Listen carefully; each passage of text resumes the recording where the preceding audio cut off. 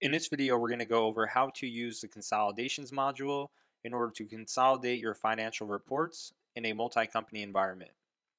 Before we go into consolidations, let's take a look at our accounting reports to take a look at what we're going to consolidate. Inside of reporting, we're going to go to our profit and loss statement, and we're going to primarily focus on our profit and loss statement for this example. Right now, if we look at our companies, you'll see I'm in company 1 and company 2. I have both of them selected, with the primary company being company 1. Now, I see all of my journal entries for our profit and loss statement, and we've noticed that we do have several GL accounts listed here. We're going to condense this into 3 lines. We're going to have revenue, we're going to have expenses, and we're also going to have other income down here. So we're going to have 3 lines on our consolidated report, and we're going to combine both company 1 and company 2 into a single report. We're going to view that report over a quarter, so we're going to look at January, February, and March. And each one of these accounts has a different base currency. So company 1 is in USD and company 2 is in Canadian dollars. We're going to condense that, and we're going to be utilizing USD for everything, and the system is going to automatically convert everything into USD. So now that we've seen a little bit of what we're going to condense, let's go into consolidations and we'll begin our consolidation process. Now, if you're brand new to this, you can follow the on-screen guide, but for this example, we're going to go into configurations and work through everything. The first thing we want to do is create a consolidation. We're going to click on new, and we're going to give this a name. So we'll call this profit, or let's just do P&L, and we'll say this is for March, and we'll work our way backwards. We're going to give a target currency. We want to do everything in USD. And here we can invert the balance sign so that we can inverse the debits and credits so that we have the accurate signage for our amount. So we'll have our negatives in expenses and positives in our income.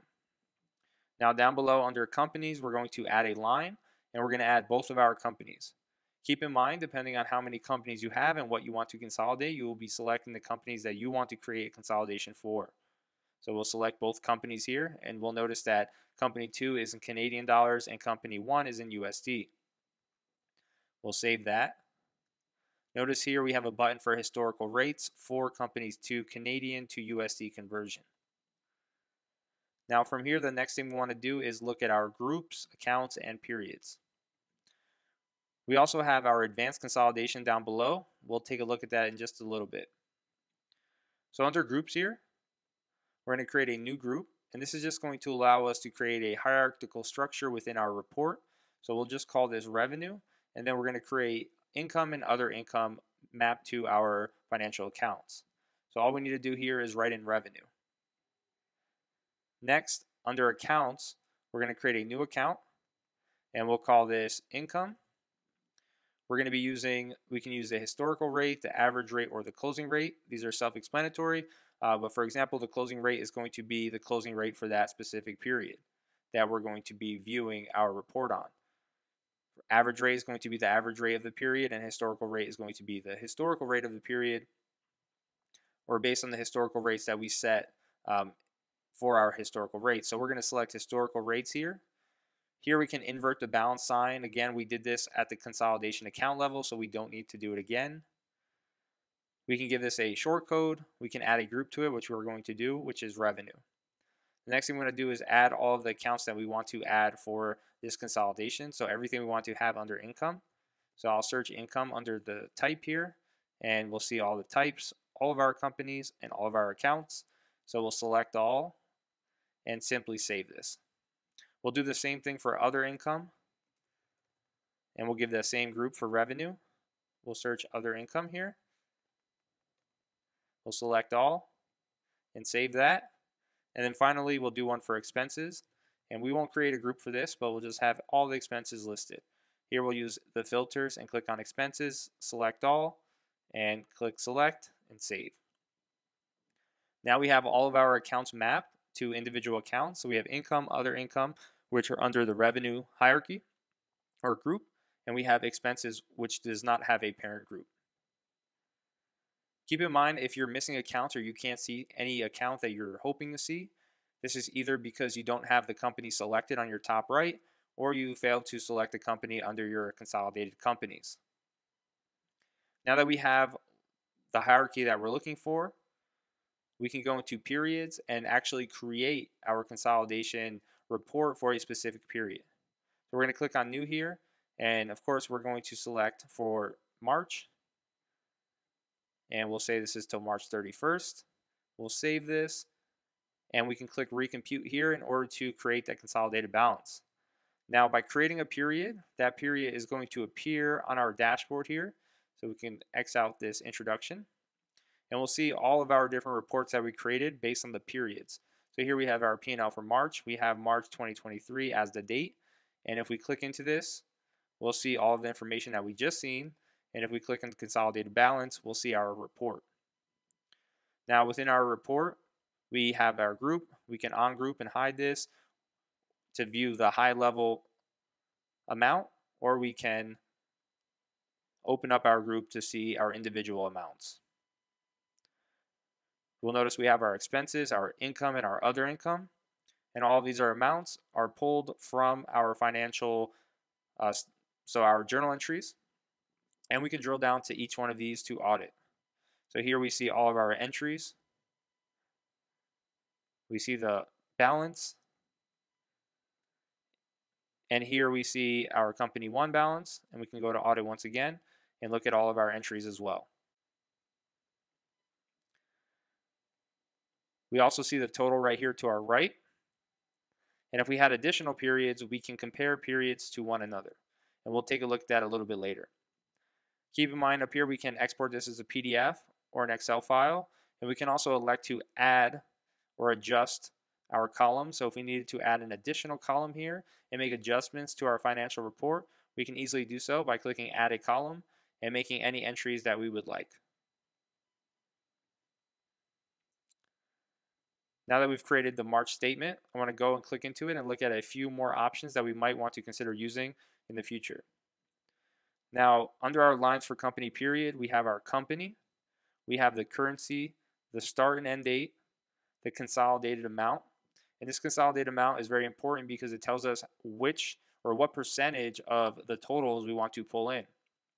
So for example here, if we had two companies and we wanted to create a consolidated report for let's say that we only own 50% of company 2, then we can set the consolidated balance here to 50, and that will only pull in 50% of the total number or the total balance for each one of our consolidated accounts.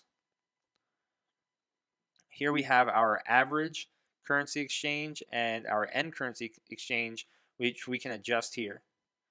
Our historical rates were pulled dynamically, but we can update our average and end currency here for reference inside of our consolidated balance. Now the rest of these fields, percentage ownership and control, are just text fields for us to store information. So if we wanted to create consolidated reports for specific individuals so that they can see their ownership and profit for a specific subset of the companies they own, then you can do that as well. This does not change anything on the report. This is just for financial or record keeping purposes, and we want to tie that into the consolidation amount so that we know that if somebody owns 50%, we might only want to show the consolidated amount for 50%. Now the last thing I want to look at on this line is the excluded journals. Now this excluded journals is going to be very helpful when we're dealing with intercompany transactions. What we would want to do is create a journal for each one of our intercompany transaction types. So for sales and purchases, for vendor bills and invoices, we'll create a journal, separate journal, maybe named IC for intercompany transactions, and we will exclude them from our lines here so that they don't appear on our consolidated balance. Now, we've taken a look at how to create a simple profit and loss statement for March. The next thing I want to do is build out one for January and February, and then we're going to build out a higher level blank one where we can pull in the P&L for January, February, March, and look at Q1 as a whole utilizing the sub-consolidation periods. So now what we want to do is we'll go into consolidations. We'll do this just a couple more times. So we'll say this is our P&L, and we'll say this is for February.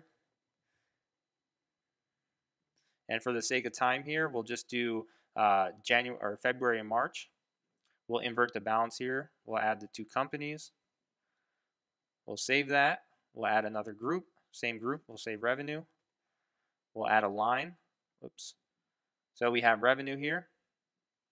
We don't want to add a line there. We actually just want to create the account group. And under accounts, we're going to create income. We'll do historical rate. We'll set the revenue group. We'll add a company, and we'll add all of our income, type income. So we did that same thing earlier. Next thing we're going to do is other income. Add that group once again. Search for other income here. Select all. And the last thing we want to do is the expenses. Now these don't have to necessarily be the same, but for this purpose we want to have it the same. And then when we tie all of them together into Q1 or any other hierarchical structure, we can map the account, so they don't necessarily have to be the same. So here we're going to add all of our expense accounts. Again, we'll use the filters. We'll select all and save that. And now we have a P&L for February just by creating a new period here. And we'll say this is 02, 01, 2023 to 02, 28, 2023. We'll save that, recompute, and we can view that on the dashboard here. So we have P&L for March, P&L for February. We can look at our consolidated balance. And here we just have a few items. So the total is just expenses 500, revenue 100 or 1,000 with a net of 500. So now the next thing I want to do is go into consolidations. I'm going to create Q1 P&L. Okay, so now we have our Q1 P&L. The next thing we want to do is just go onto our companies here, actually our advanced consolidation. We're going to add both of our P&L for March and February. We'll save that. Under groups here, we'll create a same group for revenue. And then under accounts, we'll create one for other income. And here we're not going to add anything because we're just going to use this as a roll-up report.